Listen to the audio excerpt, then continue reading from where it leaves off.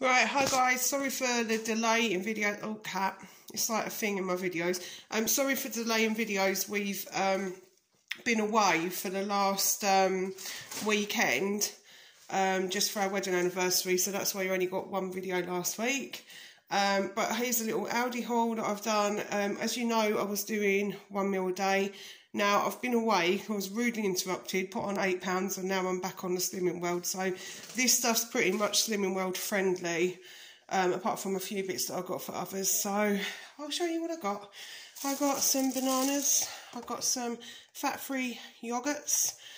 These are actually for my husband, he takes them to work, so like soft bakes and crunchy maple syrup. These are mine, fibre now. If I fancy something chocolatey, they work for Slimming World. I think you can have those as part of your healthy extra B, and if not, you just sin them at the calories, so it's 20 calories per sin, so there'd be 4. I bought 10 large eggs so I can have my scrambled eggs, which I love.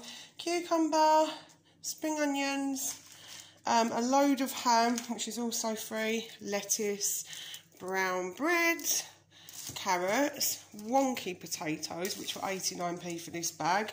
Doesn't matter to me what they look like, I'm only going to chop them up and eat them. This is for my daughter, cheese, leek and ham, she loves them. These 1% things I get for me, I think they're like 1 or 2 sins per pack, so I do need to look them up, but I do love the cup shots. They're quite useful to have for lunch if you want something in a hurry.